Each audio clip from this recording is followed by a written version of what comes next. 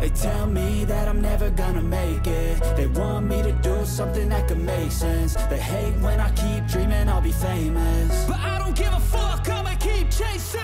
I got all this potential that's deep inside of me, but they hate when you're successful cause they try to be. They sit there being judgmental because you're trying things, and they just want you to settle and do the right thing. So get a good job, don't slack off. Wake up every morning, make a good impression on your boss.